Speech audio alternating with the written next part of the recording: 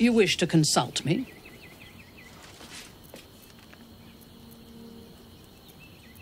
One part of it. A smaller part than I had hoped. You know me well.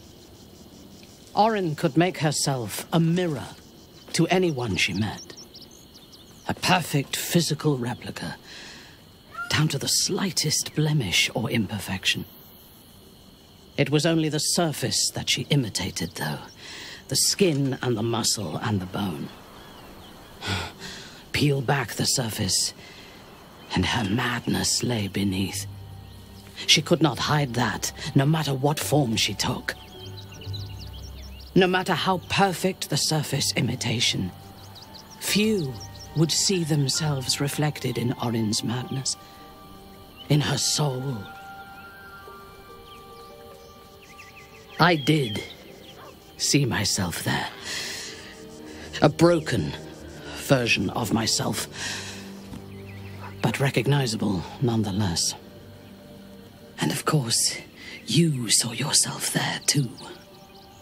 She was your sister, after all, bound to you by Baal's blood.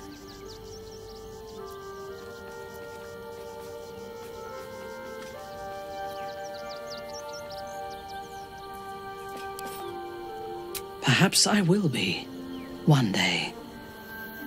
Now that you have your father's dark blessing, you are the master of your urges, and together we can win this fight and become as gods ourselves.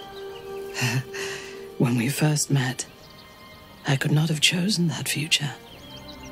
I could choose nothing.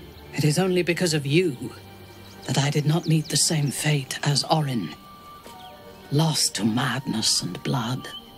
If you had killed me when we first met, I would have been just one more casualty of your crusade against the Absolute, and nobody would remember me.